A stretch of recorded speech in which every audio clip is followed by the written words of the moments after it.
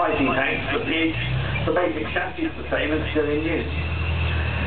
Now, the next two tanks that are coming are American. The leading one is the M60A1, one of the pattern family of medium tanks by American standards. It's been followed by the huge M103. M103 was a heavy gun tank, and the logic behind this was that while the M60s were down there on the Russian plain mixing and mingling with Russian tanks, the big gun M103s would be standing off dealing with the heavier Russian armour and with any of the smaller tanks that the patterns missed.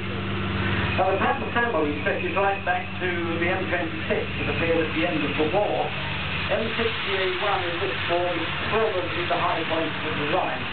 By this time they had adopted the British 105mm gun, they were using torsion bar suspension, and they had an air-cooled Continental diesel engine in the back, a fully automatic transmission which makes the driver's job a heck of a lot easier, and a fully cast hull and turret. They're very great on these big scale castings, something you don't see on that many other tanks.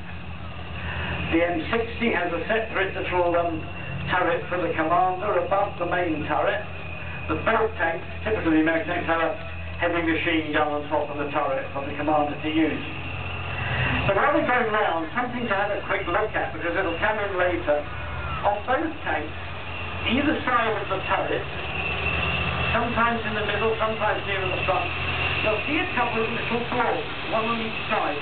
And these are actually armoured covers for the ends of rangefinders. They're old-fashioned turret rangefinders with eyepieces at each end, and you adjust the focus until you've got the two images in one, and that tells you you're on target, the exact range to the thing you want to shoot at. Now, it's something the British have hardly ever used. They're very common on the American tanks, the Germans use them, the French use them, but we didn't.